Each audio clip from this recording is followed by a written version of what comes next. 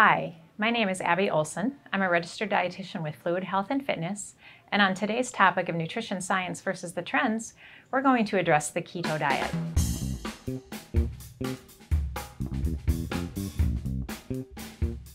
In today's program, we are going to share the science behind the keto diet and address the nuances and considerations as to whether or not this is the right plan for you. Before we get into what the keto diet is, let's make sure we understand the background of ketosis and how our body uses energy. Metabolism is a group of chemical reactions that take place within the body's cells for the use of energy.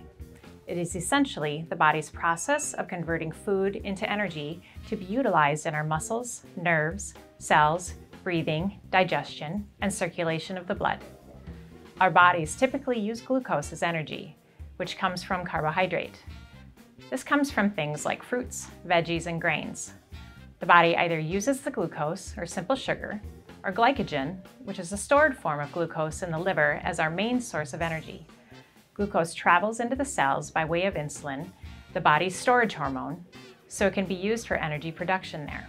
When we decrease the amount of carbohydrate in our diet, our insulin levels reduce, and the amount of available energy via glucose is also reduced.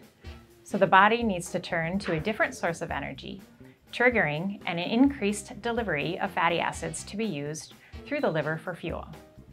These fatty acids are called triglycerides, which are trapped within your fat cells until called upon for energy. This is why nutritional plans like the Atkins diet have become so popular for weight loss, as they trigger the body's use of fat for energy. Some of those fatty acids get turned into ketones, or organic acid compounds. Ketosis is the metabolic state where the body's glucose levels become so low that it switches over to fat stores releasing ketones. A ketogenic diet is essentially a metabolic switch from using glucose as the body's main energy source to burning body fat and ketones. It is a high-fat, moderate protein, low-carbohydrate food plan which consists of 60 to 75% fat, 15 to 30% protein, 5 to 10% carbohydrates. As the body adapts or becomes more comfortable using fat and ketones, we become more efficient at employing these fuel sources for our energy needs. Basically, we become more efficient at oxidizing fat. This has its advantages from a metabolic standpoint. Some of the advantages include a reduction in inflammatory markers associated with metabolic disease. Some of the basic biomarkers include lower triglyceride and LDL levels, a decrease in insulin resistance resulting in improved blood sugar regulation, and an upregulation in hormone sensitivity reducing the stress on the body.